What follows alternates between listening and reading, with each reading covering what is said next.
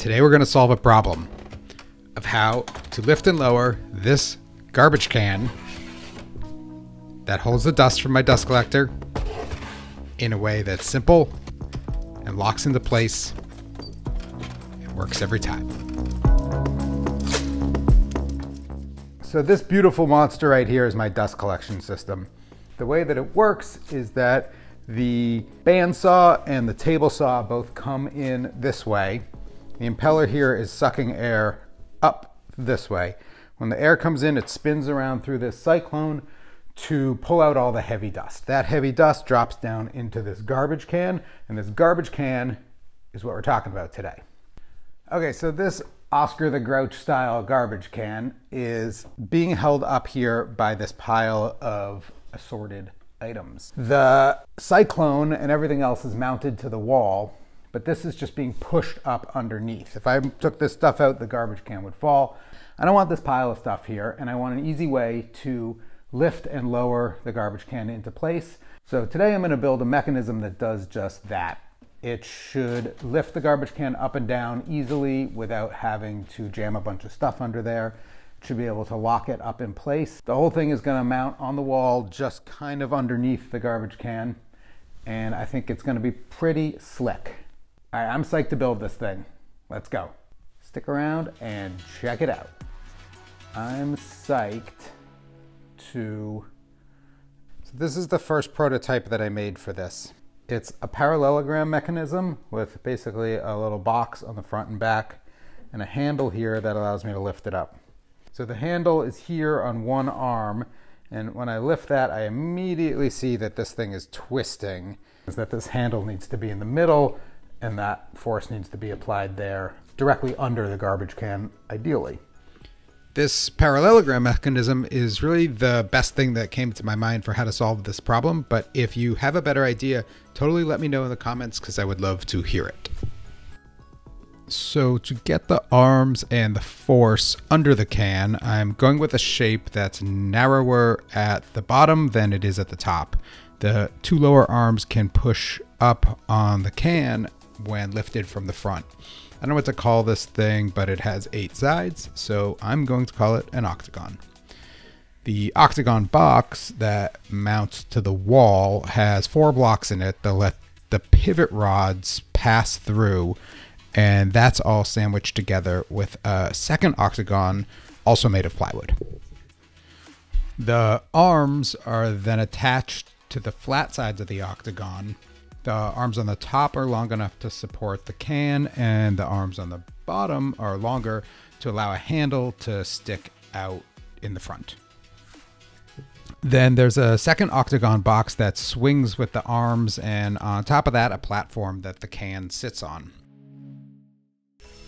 Alright, so I'll start by cutting up some plywood for those front and back octagons. I'm gonna need 4 of these, 2 for the box on the wall and 2 for the box that goes up and down. Then I'll just go ahead and draw out the shape that I'm gonna be cutting. During this process, I basically realized that it's too narrow at the bottom and that if I wanted to have a handle in there, I was gonna have to make it a little wider. So I just fixed it. There was nothing magical about the dimension that I originally had, so I changed it on the fly. Then I'll cut those all out on the bandsaw. I'm doing some stop cuts for these narrow parts in the bottom, and the diagonal parts I will do freehand.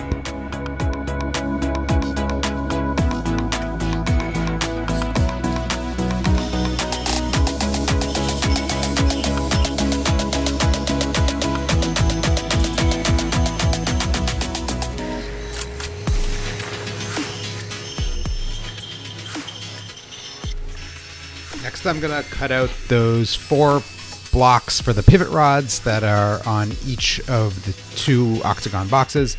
I'm making this out of some scrap ash that I have laying around, and I'll start by ripping it down to width on the table saw, and then I can just go ahead and set up a stop block on my crosscut sled and batch out 8 of these little guys, which is what I need.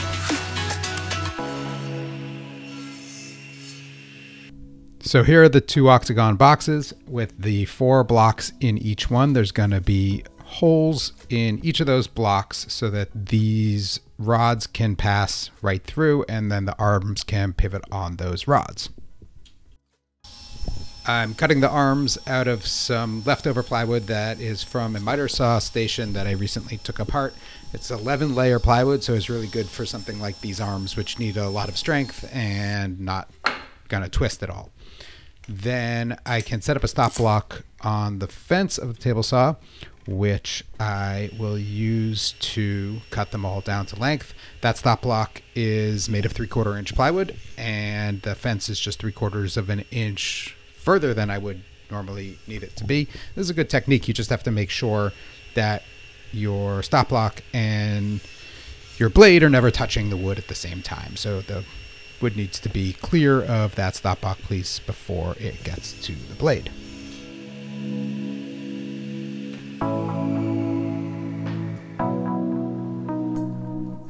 In each of these 8 blocks, we're going to need a hole for this rod to go through, which will be the pivot point. That'll also pass through the arm on either end, allowing us to go up and down like that. The arms on the bottom are going to extend out past like that, so that I can have a handle at the far end that sticks out in front of the trash can that I can reach down to. Meanwhile, at the drill press, I've got all 8 of my blocks marked with an F for front and a T for top. And I've got 2 stops on here that are marked F and T to get that in there, because I want to make sure that the holes, I don't really care if they're centered on the block. I care that they're all in the same location on the block relative to the front and the top of the main houses that they're moving in. So I also have these with a little clearance underneath so I don't get any dust in there, because it gets pretty annoying to try and get dust out when you're using the drill press. I'm going to start with a pilot hole first and then do the full 5/16 hole, because I don't want the 5/16 drill walking at all, and the 1/8 inch will just go right in.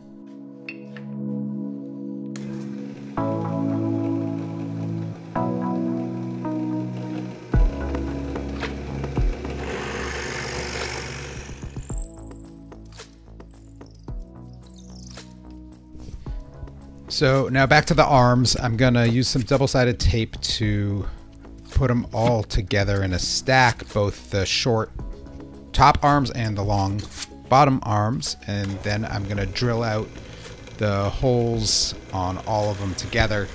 It's not really that important where the holes are. The only thing that matters is that they are the same distance from each other. So this will guarantee that that's the case. I'm trying to get them centered on the arms, but it doesn't actually matter that much.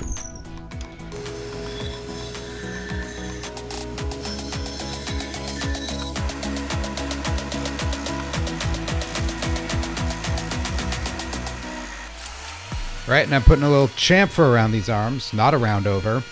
And that's just so they don't get caught on the rest of the apparatus as it moves up and down, and they'll feel a little nicer in the hand, and they'll look a little nicer in the shop. All right, then I'm about ready to glue these octagon boxes up. Before I do that, I'm putting a little tape onto the tops, because my plan is to glue the blocks onto the octagon backing and then spray paint it so that I can spray paint the inside. In retrospect, I think this was all kind of silly. I don't know why I did it, but I'm showing you here because otherwise things would be confusing. So with the tape on the bottom here, you can't see it. I'll just put some glue on to the blocks and then brad nail the assembly together.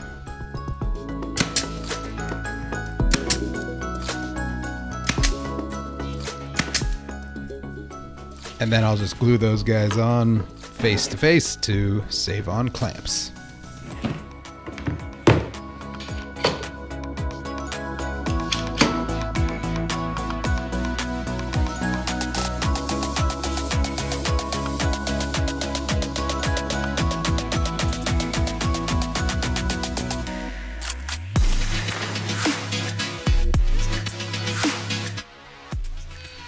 those are the octagon boxes all glued up, and I'll just add a little chamfer to them.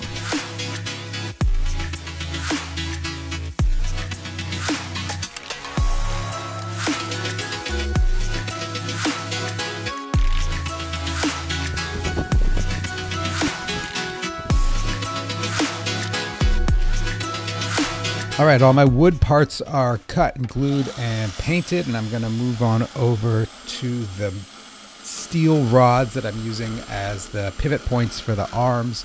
This is some 5/16 steel that I'm gonna cut on my bandsaw here. And then at one end of each of these rods, I'm gonna grind a flat in it so that I can more easily drill a hole through. And the reason I'm doing this is so that I can put some kind of linchpin in there to prevent the thing from sliding out. On the other end, I'm just going to weld a nut on there. It doesn't really matter what I'm welding on here, but the point is to just prevent it from sliding out. The fit of those rods into these 5/16 holes was tight before I painted everything. So I'm just gonna do a little reaming out of these holes to get the rods to fit in there with a little less difficulty.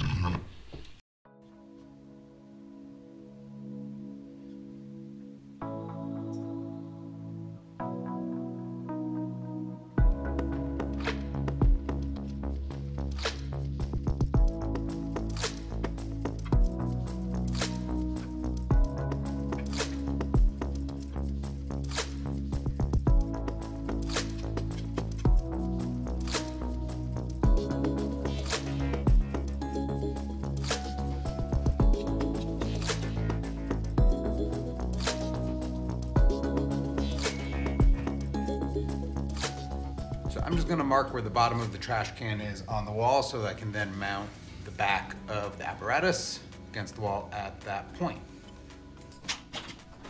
Okay, so now I'm gonna get all this stuff out of the way. As you can see, this process is really annoying, and having to do this every time I empty my can of dust is not cool.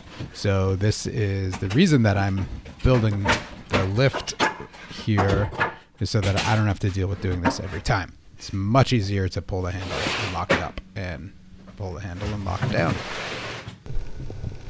So to mount this thing on the wall, I need to be able to drive screws through the back piece of plywood. So I'm drilling these access holes into the front piece of plywood, and then using this little block as a perpendicular guide, I'm drilling some holes through the back piece so that I can screw in through those holes. My wall is made of 3/4 inch pine as a sheathing material, so I want to make sure that I can get this into some studs. Here I'm just using a piece of plywood to span across the two studs, and then I'll mount the back octagon block to that piece of plywood. It just makes the whole thing a little bit sturdier and more robust rather than having to have it hang off of the pine. So if you never understood these things, this is exactly what it's for. You put the bit in there, and then you can put the screw in a way where it won't fall out.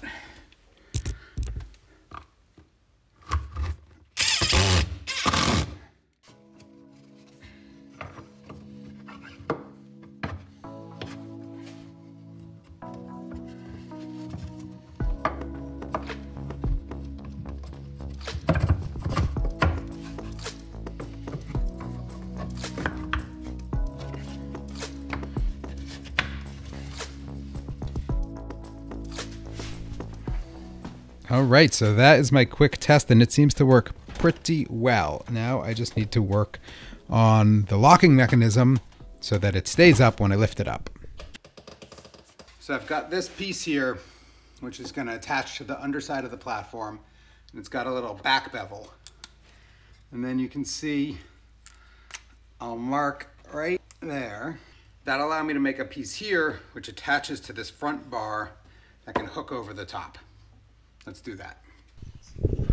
Since I'm gonna make two of these things, I'm gonna brad nail together a couple of pieces of plywood that are about the right shape, and those brad nails will just get cut away as I shape the thing on the bandsaw.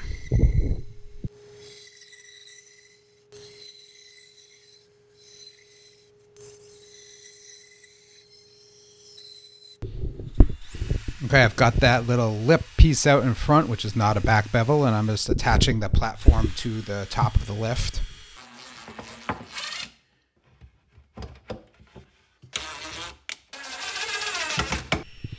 I have these octagonal pieces laying around from a previous project, and they're going to make perfect handles for the front assembly. So I'll cut two of them down to the same length, and then I will go ahead and mark the centers of both ends of each of them. That way I can take them over to the drill press, put a pilot hole into each end, and then go ahead and drill through from both ends with a 5/16 hole.